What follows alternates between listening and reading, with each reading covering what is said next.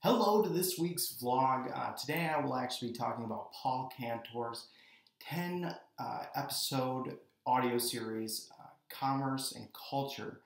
Some new information that I really did enjoy, but there were a couple things that he did were kind of my pet peeves right away when presenting the information, and especially with it being audio. So Paul, this one's for you. And I don't want this whole video to be negative because, Paul, it was a great series. I did learn a lot from your videos.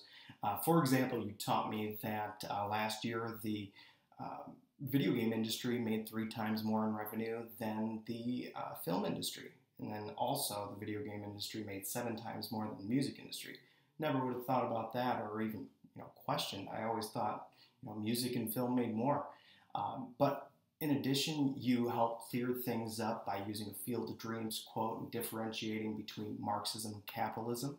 That was really, really cool. You earned some brownie points with that one. And then finally, you gave me a fun fact about Mozart and these other gangster composers that, if they wouldn't get enough people to come to their concerts, they'd take the money anyway and run. So, useful things and things I'm definitely going to share at dinner parties too. Like I said, you hit my pet peeve.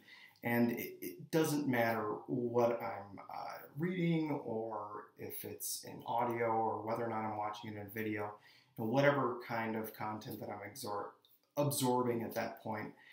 If you immediately tell me that you're not qualified to talk to me about what you're already talking to me about, then I don't really want to listen to you. And when you start off a 10 episode series, which all of the episodes are an hour and a half long, it makes me really question your credibility. It makes me wonder if I should be Googling, what you're telling me, verifying information, because I don't necessarily know if the person that's standing there and telling me the information is going to be 100% correct.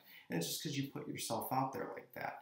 You're obviously intelligent. You've got a PhD in English, and there should be no issue discussing that. So I don't know if it's a confidence thing, but either way, Paul, you're obviously perfect to talk about that. So let's get that out of there.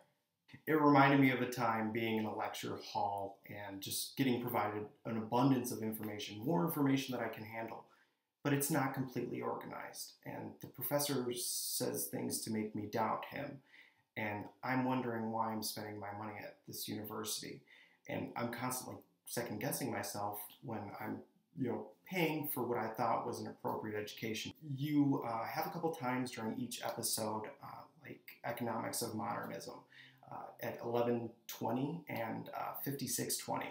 Both times you actually said and people started laughing in the background just because you were kind of trying to catch yourself and obviously catch your thought. And once again, it's the credibility thing. Once there's people laughing in the background, it doesn't seem like the situation's being taken seriously.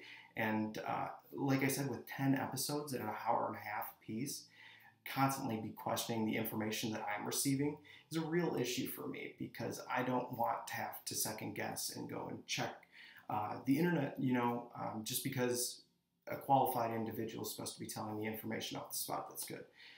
But other than that, obviously, I did double check the information and all of it was correct. So it just really the delivery for me. And also it goes back to, not all of us learn in those environments too well. And I had a situation in that lecture hall, just like I said. So that's really all for today, guys. Thanks for sticking around and have a good one.